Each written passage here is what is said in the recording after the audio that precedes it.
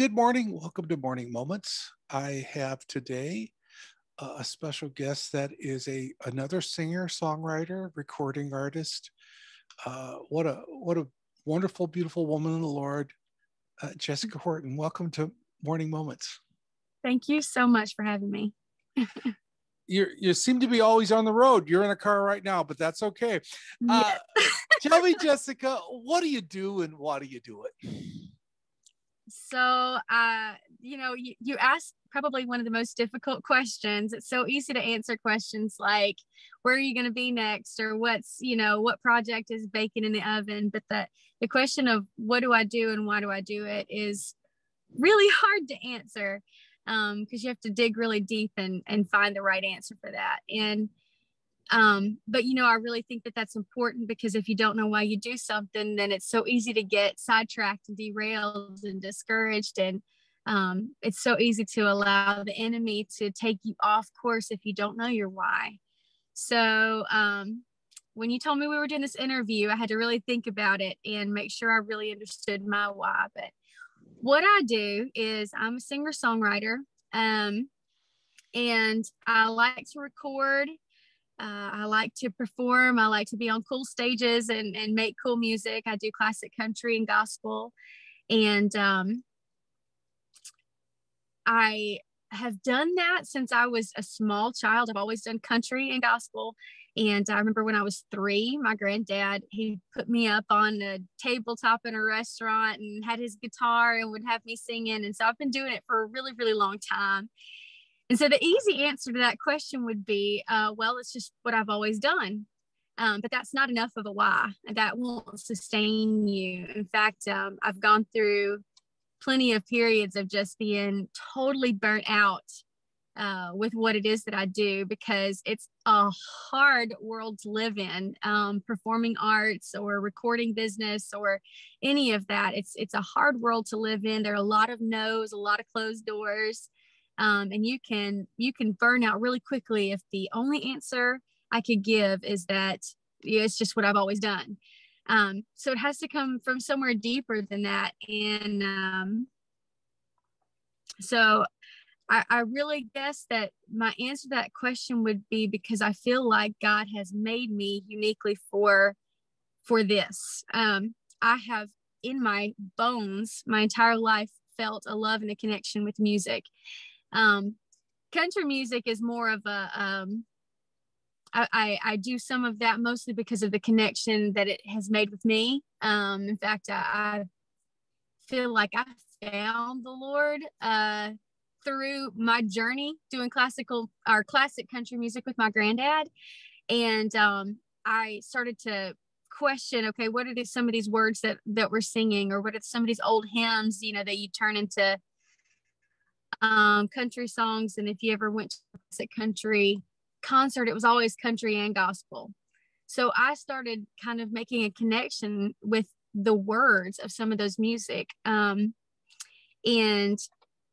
I feel like I got my connection that way, where I started to really question, really open up my heart, and really consider the Lord. I don't really know any other way to put that. I've got a big, long story of my walk with Christ, which we don't really have time to do all right now, but the country music played a huge part in that. And so when I was in my teenage years, I felt like God was calling me to something deeper with him. And I kind of put away the country music for a really long time. And I did a deep dive into worship music, a lot of contemporary worship. And I did that for years and years and years until I felt like, God was calling me back to my roots. And that's when I started picking up the classic country again. I started doing some of the old gospel favorites, and I started really connecting with the God of my childhood, along with, this sort of, just in my journey with him, how we grown. He was reconnecting me to my youth and those small ways that he was able to kind of get through to me as a child. So my why then would have to be because I feel like he's propelling me forward in this direction. I feel like He's giving me words to write. There are things that I've written that I'm just like, I look back and I'm like, I'm not smart enough to have written this, like, Yeah. Like, how did this come across this way? Or like, wow, this fleeting thought, I wrote it down, and this next fleeting thought was here. And it's just like, no, I did not think it through. I could not in my own capacity have written some of the things that I've written. And so I know that he is driving the bus, that he is blessing the direction of my life right now. And I just want to be where he is. I just want to be where he's moving. If I ever felt like I was performing or singing or doing something and I feel like God's not part of it, and you can tell that, you can tell when the flame's flickering out, I don't want to be there anymore. I don't want to be doing that. I want to be where God is alive and moving. And so there's been a whole bunch of different, little course direction changes along the way, but one thing that's always been constant has been the music and the writing. So, I mean, I guess that's my biggest why. I just want to be where I feel like he's moving. God will use your passions.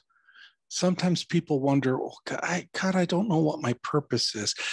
Wrapped somewhere in your passion is usually your purpose. There's a reason that you loved music and now you're doing music. And sometimes there's some people they've had passions for all their life and they just felt like they never had the opportunity, or just they kind of let it go. That may be what God's purpose is for you. Maybe your purpose is in the arts of some way, music, painting, sculptures, whatever. Yeah. And somewhere within that, you'll find your passion if you seek God for it, because there comes a time of surrender that says, it's not all about me, it's about you. And you said, God, I need to surrender. Right. In fact, go ahead. Oh, no. I was just going to say, I have a couple of projects that I started with. I got connected with Dennis and Leslie McKay, and they have been amazing mentors, and they helped me kind of get started. But even in those first couple of projects that we put out, I felt like I was just starting to scratch the surface of what God was wanting me to do. And so there was still a little bit of a me component in there. I was just like, oh, cool, I'm going to make these albums and people are going to start knowing who I am. And, and I was just like, it was still a little bit about me, And I think that over the course of the time, it was probably about three years into the journey, I started looking around and going, why do I want this to be about me? I don't even want that kind of attention. And I'm just a blip in God's story. He's going to use me, but I'm just a tiny little moment, a tiny fraction of time. And he's the bigger picture. He's the big story. And he's the one who needs to be getting all the glory because he's eternal. He's constant. And so, that's when I've just really started shifting my focus. And it's just like, I want to build an album that's not about glorifying my name. It's about glorifying his name. I want to build an album that allows me to be able to walk into a church and share my testimony, and not just some really clever songs. Yeah. I want to walk into a church and be able to share a CD or a project that, it's got my voice on it. It may have my picture on it, but the story, the tale of the project is all about him. That it takes you from a moment of gratitude and thanksgiving all the way into the holiest of holies, where you can stop and take a moment and just be near to God. And that's really what I feel like my main purpose is now. It's like, I've got to get away from that idea that I want to be somebody that people know, that they know my name, they're going to remember me, that I'm going to be some sort of like legend or whatever. And that's hard to get over when your childhood dream has always been performing, always been on a stage, when you've always been, and the world culture will teach you, okay, if you're going to be in the performing arts, well, this is what you got to do. You got to do this, this, and that, and then you'll have made it. But if you don't do this, this, and that, well, it's just a hobby. But that's just not true. That's just not true. My primary goal has to be to do what he wants me to do. There's a word I feel that I need to share with the audience about something in which Jessica was speaking of. Something that is real key is she said when she stopped singing just country and she started focusing on worship. You can sing songs and your heart be so with Mm-hmm. God, but you can't worship him with your heart not right, because Right. God is a spirit. We worship him in spirit and in truth. And once it becomes worship, God says, whoa, you can't come to the throne room with that stuff in your heart. But That's God, right. I love you. It's not that he doesn't love us any differently. It's our sin and our unbelief that keeps us from true worship. Once we surrender and say, now I'm all yours, he goes, that's where I needed you to be. That's right. Some of you go to concerts all the time and you go, oh, I've heard Jessica Horton and I've heard this guy and this quartet and we got blessed. We really got blessed. Look, it must be God. My hand's moving. Hallelujah. And you know, you went through the whole motions because it's toe tapping and happy. But when you start going, I surrender all, I surrender all, all to thee, my blessed Savior, I surrender all. I had somebody, an actor one time, that said, I grew up in church, but when they started singing that song, I didn't sing it. I kept my mouth shut. That's right. Because I mean, I've had plenty of songs that I'm just like, I honestly said that line, you know, I'm having a hard time trusting right now. Like, trust and obey. Like, oh, okay. Yeah. Yeah, because that Lord's ministering to you. That's that heart of worship. Some of you are playing church. Some of you are going to concert after concert, and you need surrender. And I believe this message today was for you. Whenever you're hearing it, you could be hearing it now, shortly after the recording, or 6 months, a year from now, 5 years from now, and they go, how did they know that today that's the way I turn? That's my heart when I turn this on. I felt in my spirit that you know who you're talking. You're looking at this right now and going, oh my God, that's me right there. It's time for you to surrender. It's time for you to give it up and say, now it's all yours. See, God knows your heart. It's up to us to hear his voice. So he knows your heart and says, now that you surrendered, now I could show you my purpose. I couldn't do that before because you weren't ready to hear the truth. And God always knows those things. He knows where we need to be along the journey. And I mean, I can look back now and go, oh, I can see exactly what he was, how he ordered those steps, how he, okay, here's an inch of growth here. Here's an inch of growth here to get me where I'm at now. And I'm sitting here thinking, man, what greater things are to come. Right. You know, we're sitting here right here and there's more to come. And I know that I'm awake now and I wasn't awake before. You know what I'm saying? Yes. Spiritual. And I look back and say, oh, how much better I could have been if I would have just I didn't have to be in that desert that long. I should have surrendered a lot sooner than I did. This message is for you. This is important that you heard it. Yeah.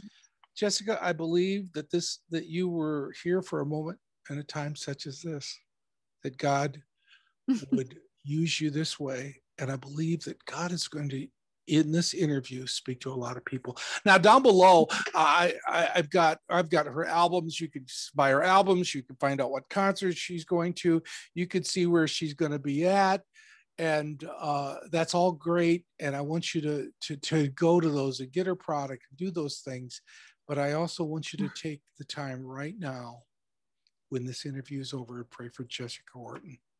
Oh, thank you. Pray for her ministry. You know, folks, she needs your prayers and you need the practice. You know, you need to be praying, folks. And you go, I don't know what to pray for. I just told you what to pray for. Pray for Jessica Horton right now. And that God would Oh, continue to use her and bless her in a great mighty way. Thank you, Jessica, for being thank obedient you. and saying yes to my interview. Thank you so much. I know that was kind of a hodgepodge interview and I was all over the place, but I do feel like Yeah. God always orders things Oh, yes. does. So Yes. hopefully something in there has spoken to you guys out there. And I just appreciate you making time for me. Thank you so much. Thank you for joining us, and keep coming back if you would for some more morning moments.